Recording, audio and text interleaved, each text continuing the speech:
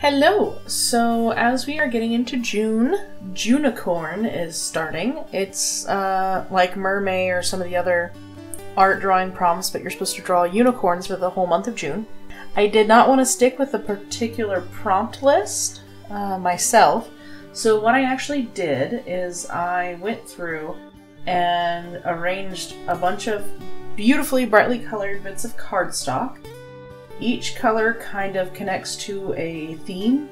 White is mammals, orange is prehistoric creatures, etc., etc. And I decided to use these for my inspiration. First two that I pulled are a pale green color, and those were both insects. So I went ahead and pulled a third one purposely as an insect so I can do kind of a theme. And I didn't record that one. But what I have for this theme is stick bug, walking stick. Then I pulled pipevine, swallowtail, caterpillar. And the third one that I pulled, which is not visible, is a thorn bug.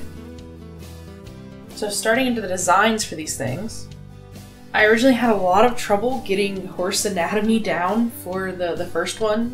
This one actually took me the longest to design out of all of them. I am not super practiced in equine anatomy and ungulates. Like, I know how they work for the most part, but getting the details down about how the muscles fit on the shoulders, the neck, and the hips really was throwing me for a loop, so I closely referenced a picture before I started bugifying it. I had a lot of fun with the walking stick. Some of them had really interesting colors, and it was just fun kind of making it look really, really alien. Some walking sticks also had the weird eyes that praying mantises have, where it's an orb with color and like a black dot, which I find frickin' adorable. So I created this creature, made him really colorful, and talking with my best friend decided that they should be really small for unicorns. They're cat-sized, which amuses me greatly. As I got more into drawing these, and you'll see at the end I do a complete illustration with all three of these unicorns, I feel almost like there's a Pokemon-esque unicorn world, especially because specifically these are all bug unicorns. So here is the complete walking stick, the complete walking stick insect unicorn. Obnoxiously bright and colorful, but I appreciate it greatly. So next I was getting into the swallowtail, butterfly, caterpillar, horse unicorn. I know I wanted it to have lots of legs and be kind of Shetland pony-y. I couldn't decide if I wanted it to have caterpillar legs or horse legs, so I went with really stubby little horse legs, longer ones in the front and shorter ones in the back like the caterpillar. It did wind up with 6 legs, which I think is less than what the actual caterpillar has. If you look at the caterpillar, it's got this kind of mask shape on its head, which is kind of where the tube mask comes from, which looks weird without the context when I think about it separately. I wish I had mixed some more of that into the design, because it looks like it's just kind of like got an inner tube on its face, but at the same time I really like it. It's got the big antenna ears, and one of the spikes is the horn, so it's got like a stubby little spike. I shifted the colors around on this guy several times because I wasn't quite happy with it. I wanted it to be a little more natural, a little less obnoxious colored compared to the walking stick. It's my second one, and I felt like if I had too many obnoxious colors it would be too much. But all in all, I'm really happy with this dude. He's cute, he's chubby, and I really had a specific idea of how big this thing was going to be, kind of like a big fat corgi dog-sized creature. Just fat, like chubby and cute. Last but not least, we have the thorn bug, which is a creature I had never really thought about before, known about, looked at, and it's actually really oddly pretty. The colors are really cool, the shape of the body, and just how the armor fits on the rest of the body is really neat. Horse kind of anatomy, or combine them, was a little odd. I wound up with a 6-legged horse again, but it's an insect theme. I think that's totally okay. They had wings too, which is neat because they kind of disappear into the body. You can't even see the wings because of how well they fit with the rest of the exoskeleton.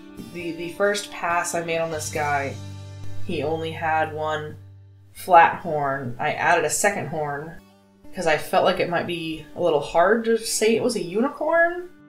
But what's funny is when I went and drew the illustration version later, I forgot I had added that. So I guess in my mind of this creation, it didn't have that horn because it didn't appear. Coloring this guy was really fun because he's got so many beautiful colors and he's got so many more patterns compared to the other unicorns in this. I kind of wish I had done a couple more patterns on the other ones, but also it's kind of what makes him unique. I imagine wasn't quite as small as the other bug critters. I mean, he's still mostly horse-sized, like a medium-sized horse to a small horse standing, but he's so stocky. Also with that shell, it's like not anyone's going to be able to ride him. Doing some zebra stripes on him was really fun too. Plus he's got a fat little bug butt. Can't really see it well here because his wings are covering it, but in the illustration you can.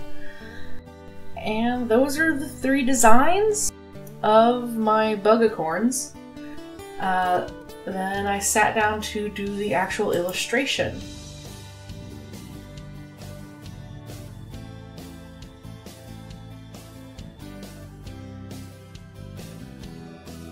Here's the illustration. We're kind of jumping in. I decided to have a human in here for scale. It's a girl and she's going to be holding the fat Bugicorn, so you get to see his cute little chubby belly and legs and all of that. And I drew the other unicorns kind of around her. Trying to figure out how to fit them all in the page was a little bit of a stretch. I decided to have the thorn bug kind of half sitting, half standing adorably behind her. She's cradling the caterpillar, and then have the stick bug. I went ahead and put in 2 because it filled in the space, plus they're just so cute and tiny and playful and adorable. I had to look up various references to try to get how to draw the chest of the thorn bug and the neck shoulder areas of the stick bugs, especially playful leg movements was a little bit of a difficulty.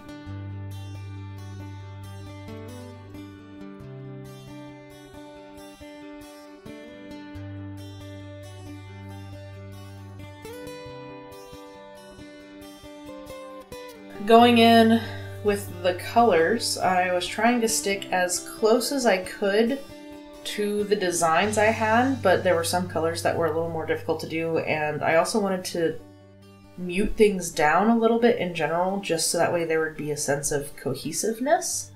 I used a lot of the same yellows and similar greens throughout, and I didn't do a whole lot of color mixing versus what was on my palette already, because I wanted all the creatures to really be in the same world, and if you look at the digital illustrations, they don't really go together all that well.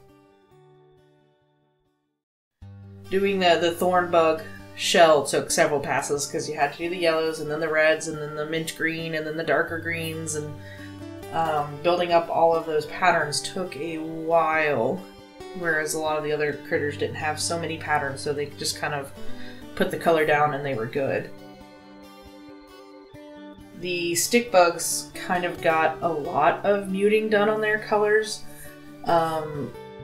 just because of simplicity, and getting that bright vibrancy would have taken a lot of attention, and I didn't want to push so much attention towards them because the girl is kind of the centerpiece of this, and I mean, I don't know who she is, she's a girl.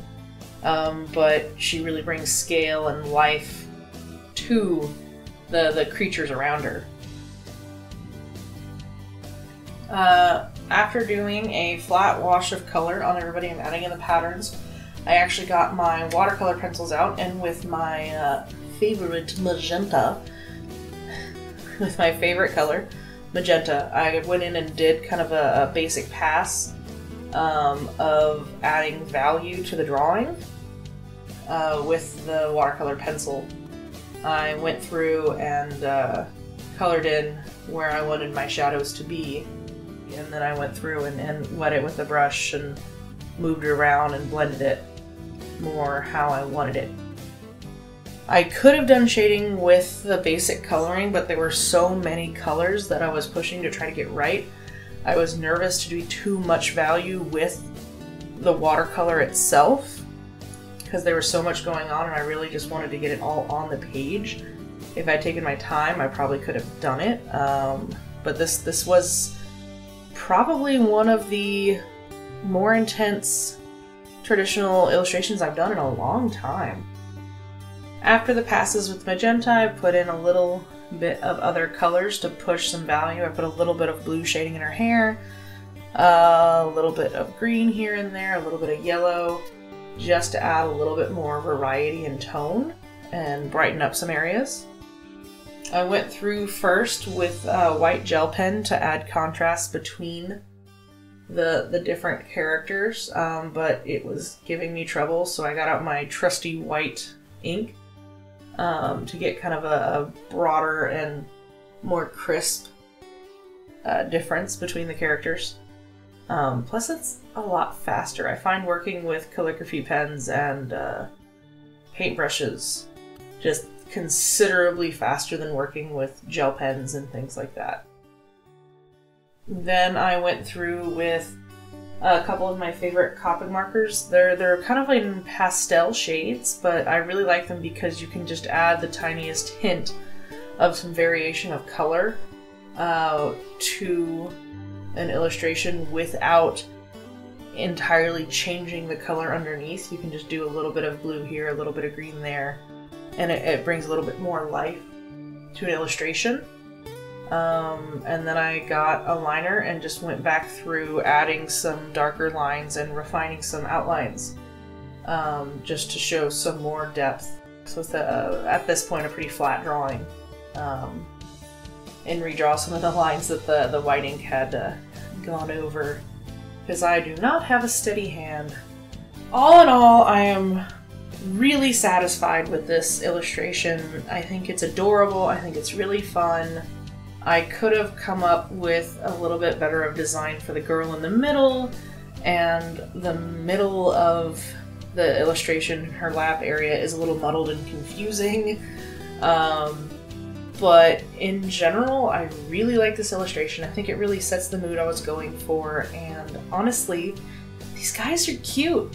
When I did the initial designs for them, I was a little worried because I enjoyed them, but I wanted other people to kind of see what I saw when I looked at these critters, and this is why I decided to do an illustration like this, and this is why I decided to put a girl in the middle of the whole situation, because I wanted people to see the action and the personalities of the creatures I had drawn that I was imagining, but had not really come through in the design artwork. I hope you enjoyed this video. It may be a little long, going through design process as well as the illustration process. I do want to do this at least one more time in the month of June with unicorns, because I am having a lot of fun with this. It really depends on the amount of time I have, but I'd love to do this like 1 or 2 more times and focus specifically on another type that I've got on my bucket over here. I know I really want to do prehistoric unicorns. I also have different settings and other types of choices, and even one of the options is like objects, and that would be really fun to explore. But for now, here you go, random redhead girl with bug unicorns. Thank you so much for watching, and I'll see you guys later. Bye!